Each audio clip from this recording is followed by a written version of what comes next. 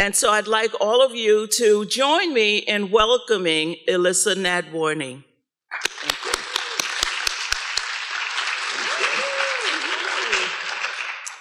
Hi. So, I'm going to try and make this as kind of informal as possible. I have a lot of stuff I want to tell you, but you can shout out questions at me or you can interrupt me with your perspective because you guys are really the experts on this. You see students every day in the classrooms or at school, so please feel free to interrupt. It is kind of funny that y'all are sitting so far back and spread out. I thought maybe the educators would come up close, but that is not the case. I'm going to play some audio clips throughout this, so just kind of wave your hands in the back if you have trouble hearing, and we'll work on that. I brought my own speaker here so I can have absolute control of the audio clips. Well, first, that was a fantastic introduction. I don't really know if I need to say anything else. I cover education for NPR, so often I will be with headphones on, a big furry microphone, probably a camera around my neck, in the field talking with folks. I'm based in Washington, D.C., but I tell stories all across the country, which can be a challenge because a lot of education is local policy or kind of what's happening locally or even by state. And my job is to make something interesting for someone sitting on the 405 in California and also on the beach in Rhode Island. So that's kind of what I'm tasked to do. The last year I've spent covering higher education and college access and kind of really trying to hone in on what that means for low-income students. So I'm going to talk a little bit about that today. So one big challenge that I think the media has in covering education is this perception versus reality. I think a lot of people think that the students who go to college are different than the students who actually go to college. And so one of my kind of missions is to change that narrative. So think about how often you hear stories about places like Harvard. Just this week, Harvard's in the news.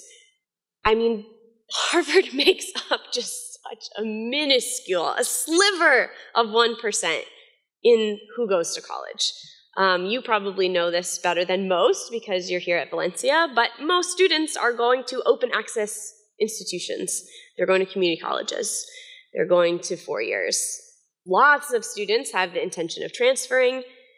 So those are kind of the stories that I'm interested in telling, and I'm interested in America having a better understanding of like who is really experiencing higher ed.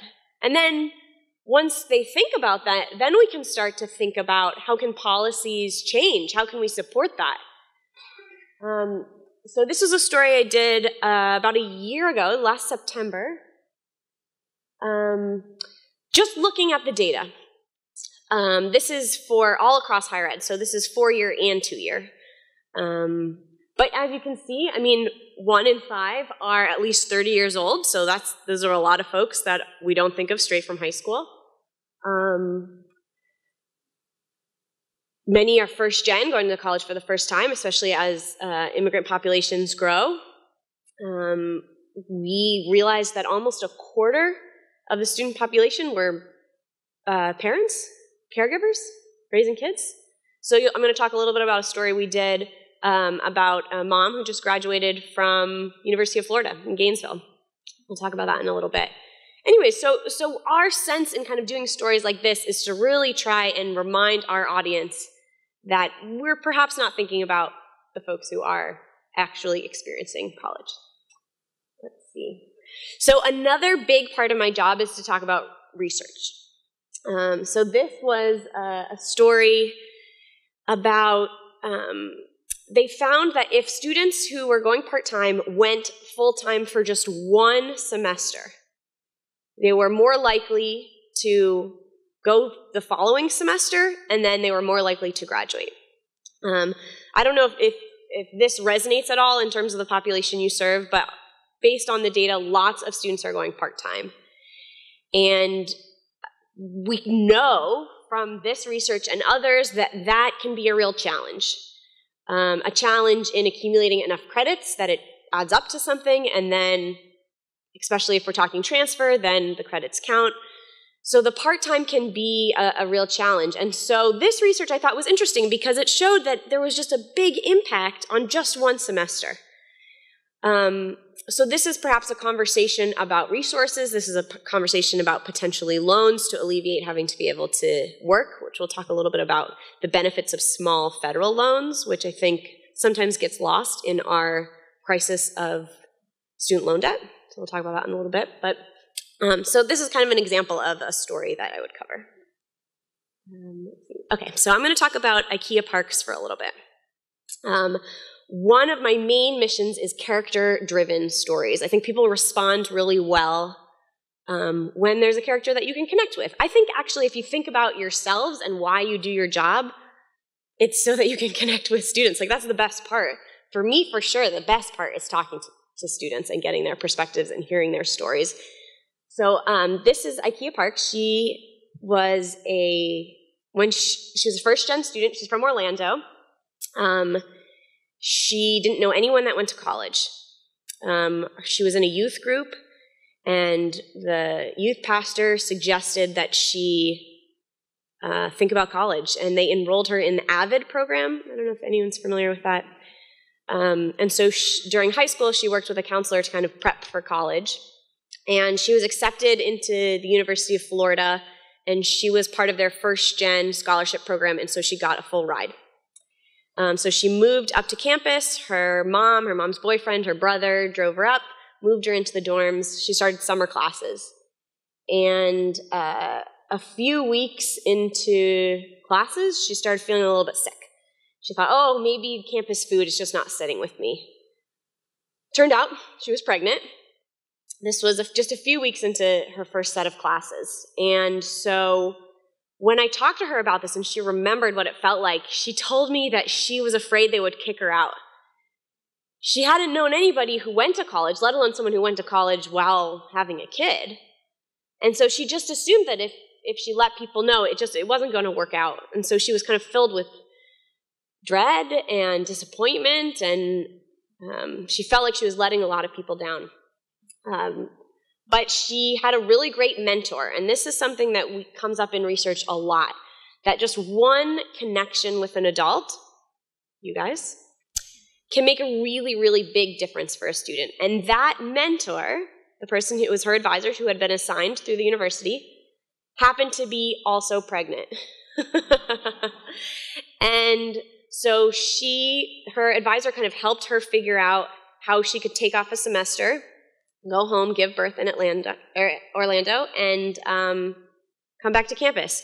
And what's really incredible about this is that the faculty member, the advisor, also came back from maternity leave, same time that IKEA came back to campus. So I'm going to play a little bit from my time with IKEA. So she, after giving birth back in Orlando, she went back to the university. After IKEA Parks gave birth to a healthy baby boy, she decided to come back. Say hey! Hey! Her son Caleb is now a rambunctious, happy 3-year-old. Coming back to school as a single mom, it was the most difficult thing she's ever done. Everything was harder. The campus daycare was too expensive, so she found an affordable one off campus. But if Caleb got sick or the daycare was closed, she'd have to scramble. Had a few meltdowns. Friends sometimes watched him or she'd bring him to class. Once a professor held Caleb while delivering a lecture. But even then, when I did have meetings on campus or whatever, I had to bring Caleb, I'm like, how am I supposed to change him? There's no changing room. And money was tight. Her scholarship covered tuition and housing. It did not cover milk, diapers, and clothes. He's another human being. I needed more money. So she found a job at a cleaning company, another thing to add to her crazy schedule, all while trying to graduate on time with a degree in family, youth, and community sciences. Okay, so today we're going to move on to talking about attachment relatives. On campus, IKEA is just another student, but she relishes it. It's not a burden, it's her escape. I just love it, and it's so exciting. Many of her classes in child development and psychology, they actually apply to her life. Not Caleb is the experiment, but the stuff I learn in class, like I go home and try it on him and see how it works. Home, for the two of them, is an apartment on campus, full of toys and books, early readers mixed with textbooks on psychology and criminal justice. Mommy, Homework and studying, that's done at night, and it's often interrupted. Stop singing and pick up the book. I'm picking up more books than you. It's easier now, Althea says, since Caleb is no longer a baby. But there are new challenges. Imagine trying to study for finals and potty training a toddler. Tonight, there is another accident. Come on, why didn't you go to the restroom? But she's in the home stretch. This is the final semester of her senior year. And as we drive to drop off Caleb at daycare, Althea reflects on her life in college with her son. It motivated me more to finish. It wasn't like, oh man, he's going to slow me down. I don't want him to feel like he held me back from anything because he didn't. She wants to see campuses celebrating student parents like her, to help change the perception of who college is for. Remember, people do get pregnant. And those people, given the right supports, also graduate. Althea Parks is planning on walking across the stage this weekend to collect her bachelor's degree. 3-year-old Caleb will be right by her side. Elissa Nadworny, NPR News, Gainesville, Florida. So that's IKEA's story, which is kind of why we do all this. And these are pictures that she sent me after graduation. She decorated her cap. It says, nevertheless, she persisted, and Caleb's holding a little sign, congrats, Mommy. So what's interesting about her story is it's a success for sure, but our conversation, she pointed out so many things that her college and other colleges could do better in terms of support, in terms of kind of giving her the tools that she needed, which I think is really interesting, especially when we talk about successes, there's still improvement there. So the next story I want to talk about is something I did around financial aid. So I am always working on stories about paying for college and financial aid. That's kind of why we're all here. When I talk to students, this is the number one thing they want to know about in high school. It's the number one thing they want to know about when they're in college. And when they graduate, they still want to know about all this money stuff. So this was a story about some research looking at financial aid packages. So this is when you are applying to schools and they kind of give you your financial situation in a packet. And the research looked at 11,000 letters, offer letters, and basically found that the jargon was insane. And I'm sure I think this expands beyond just financial aid. The jargon that higher ed uses blows my mind. Bursar's office, some places are called bursar. What? Even on websites, when you're talking about kind of when you'll be eligible to use your Pell and what semesters and what courses, it's like, who wrote this? Especially when we're talking to students who don't have any, real grounding in all the stuff kind of we're talking about today, about financial literacy, about loans. So this research was kind of all about the lingo and the jargon. This slide is just an example. This is the 136 ways that colleges described this one federal loan. Yeah, it's insane. So also imagine if you're a student trying to kind of compare, the names aren't even the same. Again, this is one kind of federal loan. And many of the names actually took out the word loan. Perhaps you might argue the most important word in the definition. So there's legislation in Congress at the national level and some states to try and make this uniform and try and make the language that financial aid offices use more standard. So that's underway. And I talked to several congressmen on both sides, Republicans and Democrats, who are pushing legislation like this. So potentially some changes coming, we will see. This is the girl McKenna Hensley that I talked to in this story, and I want to make sure that we stay on schedule, so I won't play her clip, but she's just delightful, and she was kind of talking about how with loans and finances, there is this semblance that you have a lot of money that you actually don't have, and that just confused her even more. The fact that she was looking at these really big numbers, sometimes they'd be bolded or in good, fun fonts, and it wasn't directed to kind of what that money meant, what that loan meant, or how much she would need for books or for all these extra things. So what she kind of talked to me about was just how the psychology behind the way the money was presented to her didn't really match what it actually meant. So one of the things that came out of this story was we put together this glossary/guide on these terms, because there are just so many terms that students need to know. So this is just an example of one of the ways that we're trying to kind of take stories and transform them into like news you can use. And I'll share all of these links and resources with you guys so that you can use them and share them. And this brings me to our latest project that we've been working on at NPR. It's called Life Kit. It's a podcast that is essentially news you can use. So drawing from the reporting that we've done, the research that we've covered, the students that we've talked to, we're trying to package it into podcasts that you can listen to and like use. There's tons of really good ones on budgeting and finance and credit cards. This is a really, really great resource, and it's kind of like finally. NPR has just amassed so much knowledge and information. We've talked to so many experts across the board, so this is a place to put it all. This guide came out last week. It's about paying for college. It's super timely for this conference. There's 3 episodes within it. One is about what you need to know before you go to college. So this is loans. This is what questions to ask, who to seek out on campus. There's one about once you do graduate, how do you pay everything back?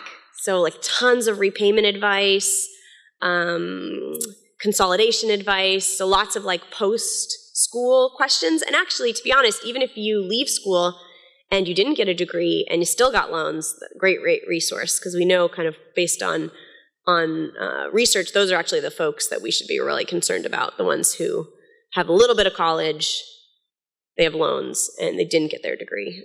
Those are often the ones most likely to default. And then the third one is kind of what to do in college. That's, I think, kind of fun because we only talked with students. So it's kind of like, it's for students by students, and it's their advice on how to navigate college when you're paying for yourself, by yourself. Let's see if I have so this is what that episode looks like here. I'm going to play a little bit of it, but one thing I want to just tell you before I play a clip is that the anecdote at the top, so I'm always looking for students and kind of good characters. The person that I highlighted in this, her name is Lauren Shandoval. She goes to the University of Michigan. Her university put out this affordability guide. What you need to know about money when you're in college is from the student government. And they launched it. She was a junior at the time, and she said, wait a second, this doesn't really resonate with me. Do they even talk to any low-income students? Like, this did not land. The advice was sell your car, stop using a laundry service, cleaning. They talked about, like, basically if you have cleaning help, someone cleaning your apartment, perhaps you should not have that person cleaning your apartment. I mean, it was like so out of touch. I mean, in their defense, the average student who goes to the University of Michigan, their family makes $155,000 per year. So in the college's defense, perhaps that was for the average student, you know. But Lauren, it certainly wasn't for Lauren. So she created a Google Doc, and she thought, oh, I will just update this with the tips that have helped me. Maybe I'll even like print it out and pass it around on campus on the quad, so other people could use it. So she starts typing up this Google Doc, and she realizes like she only knows the stuff that helped her. And her situation isn't the same as everybody else's situation. So she starts kind of passing the link around. She keeps the sharing settings open. And within days, there's hundreds of comments and edits and tips, where to get free food on campus, which advisors were helpful, how to get the bus route that gets you to the free clinic. I mean, it's like packed with good stuff. And so I talked to Lauren about making this, and through social media, other schools got word of this Google Doc, and they started making their own. So Pima Community College in Arizona has their own. University of Texas, Austin, a bunch of different schools started to make their own. So that's kind of what this story is about. And then we talked to lots of students who had contributed to the guides to have them share kind of their tips and tricks. So that also could be potentially something you could do here with students to kind of crowdsource their tips in terms of how they navigated finances here. I think students are just like the best experts, and I think we do not ask them enough for their input. And they're really smart and they know exactly what they need. Or sometimes they need you to coax exactly what they need out of them. But so these are some of the tips that came out of the guides. And I'll play a little clip of Lauren. Abhiya's experience helps us get to takeaway number 6. Take care of yourself. Like everyone talks about housing and food security and finances, which are obviously very important, but I think like a huge component of it is like that sense of belonging. Lauren experienced that. In addition to feeling stressed about money, there were moments where I was like, maybe college isn't for me. But making the Not Rich Guide, it was a big turning point for her. Economic status is such an invisible identity, and there are no places on campus where we can really find each other. So I feel like that was also a huge component of the guide, was that it brought together people who had experienced this before, and students who were reading the guide knew that they weren't alone and people had gone through it. So, yeah, so that's Lauren. So yeah, I think maybe you might want to crowdsource one here. I like that idea. It's mine, so maybe that's why I like it. So I wanted to talk a little bit about new research on federal loans. I know I'm pretty close to the time, so I will make it quick here. Basically, researchers found that when they looked at community college students who were using Pell, so these are folks who would not be using loans to cover tuition, they found they were more likely to matriculate for the next semester and more likely to get better grades. So the study has not been around long enough to see the impact on graduation, but I just thought this was interesting and kind of important to note in our conversation around loans and kind of the importance of loans. Again, these were very small federal loans, so the best type of loan that you can borrow, but they had an impact on grades and retention. So kind of worth noting and putting into the conversation with students. And then here's just a little tease at what my breakout session will be later this afternoon, which is kind of a look at what other colleges and universities are doing around financial literacy. There's a couple centers that have popped up. Campuses have classes. And so I talked with some of those professors and campus leaders to get some advice on what you guys should know. And then, of course, talking about money can be really uncomfortable. So they recommended some games and exercises and tips for making students at ease when talking about their financial situation. So that's all. Thank you guys so much. I really appreciate it.